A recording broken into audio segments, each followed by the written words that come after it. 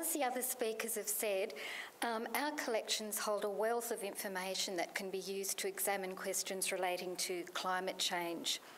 Our long-term data sets can be used to extract pattern and test predictions. Examples of the sorts of studies that can be done include insights into extinction rates, shift in diets using isotope analysis, and we've had some researchers visit our collections to conduct these sorts of studies, and genetic studies to determine historical population sizes. So increasing temperatures are affecting mollusk distributions, as we've heard, with ranges of colder adapted species tending to shift southwards, or for terrestrial molluscs, altitudinally.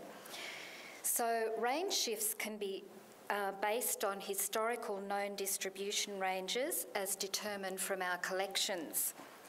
Often time series aren't necessary for this, but point data records are enough to illustrate this.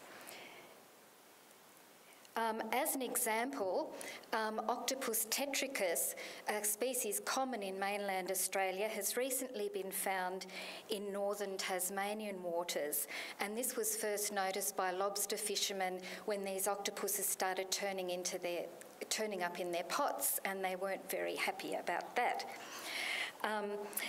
This is likely to be due to increases in ocean temperatures that are 3.8 times the global average of eastern Tasmania, and further intensified by the increased movement of the East Australian current southwards, which is carrying warmer water plus octopus larvae. So museum data has been used here to plot the occurrence of the species, and reference to the collection dates can be used to determine range contractions, as Don has described, and as in this case, range expansions. But in this talk, I'm going to focus a bit more on another trend that's already being observed as a result of climate change, and that is shrinkage. Shrinkage is already being observed in a lot of organisms because development, growth, and organism size are affected by temperature and water availability.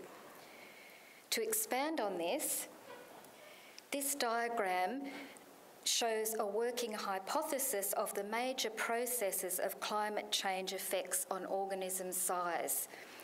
And these direct effects and indirect effects occur as a result of increasing temperature and variable precipitation. Shelled molluscs have an additional problem. Because of ocean acidification, they're likely to become smaller at a given age or lose their ability to form shells. So what are the consequences of this? As we saw in the earlier slide, smaller bodies support smaller or fewer consumers. This could affect whole ecosystems because molluscs play a number of important ecosystem functions. We as humans need to be concerned about this because we as consumers will also be affected. About 1 billion people depend on fish as their protein source, and it's predicted that fish size is going to decrease as a result of climate change.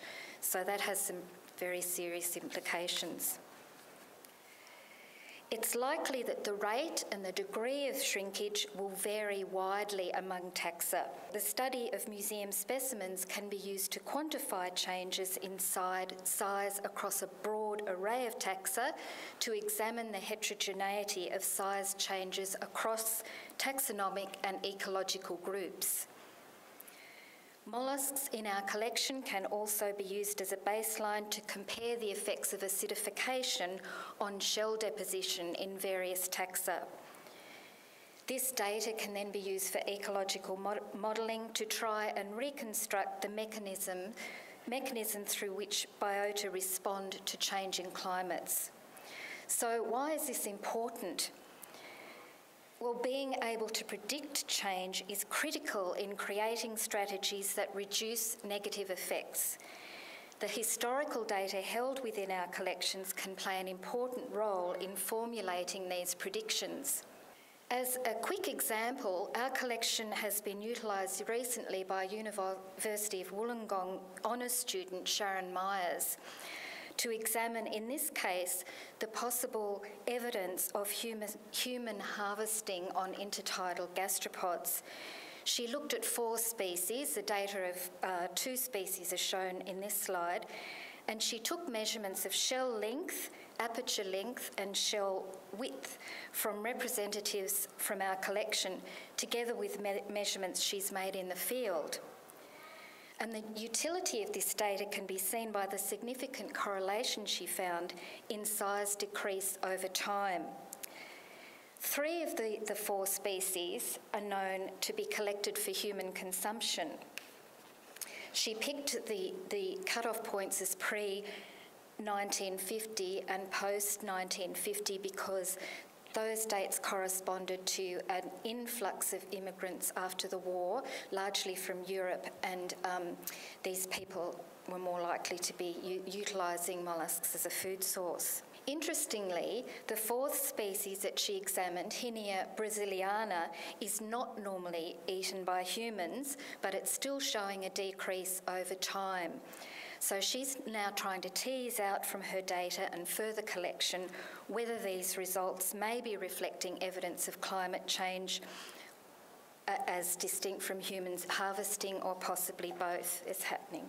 So to enable our collections to be useful, we need high-quality data sets accessible for research, but as Pat has emphasised, we mustn't lose sight of the fact that quality data must be underpinned by reliable species identifications and determinations by experienced taxonomists. Otherwise, this data is of limited or no value. And I'd just like to thank Sharon Myers, who isn't here today, for her permission to use her unpublished data for this talk. Thank you.